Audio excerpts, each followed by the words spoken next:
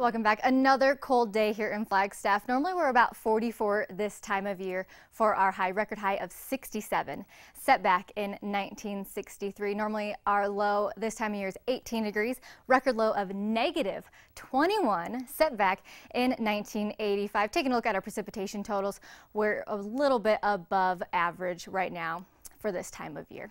Now, like I mentioned yesterday, we have that warming trend coming into the area, and that's going to bring some increasing temperatures, which I know I'm personally looking forward to. That's going to start this weekend. But before I get to those much anticipated warmer temperatures, let's take a look at what we can expect tonight. Tonight we're going to get to 7 degrees for our low. Another breezy, cold night in store for us here in Flagstaff. Now tomorrow we're going to start seeing those warmer temperatures, getting to 44 for our high tomorrow. Now while it's going to be warmer, we are going to have some calm winds come into the area, but I'll take those calm winds to see a nice warm temperature, 44 tomorrow. Taking a look at our statewide temperatures tomorrow, Page topping out at 45 degrees, Tuba City getting to 48, Winslow 50 for their high, Show Low warming up about 8 degrees from yesterday, getting to 44 for their high tomorrow. Sedona getting to 55, Kingman warming up to 60, Lake Havasu 68, and Phoenix warming up, getting into the 70s, just dipping there though, getting to 73 for their high tomorrow. Now, it looks like pretty much the entire state is going to start warming up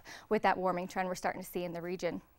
Taking a look at our extended forecast here, like I said, starting to warm up going into mid next week, 44 tomorrow. Then we're going to see some clear skies coming into the area on Sunday, bringing us all the way through Wednesday, 48 on Sunday, getting to 52 Monday, warming up to 54 on Tuesday, and back to 52 on Wednesday. Now today is National Weather Person's Day, so I'd like to say a very happy National Weather Person's Day to our very own Lee Bourne and our former NAZ Today alum Jordan Steele, who is now a meteorologist down in Texas.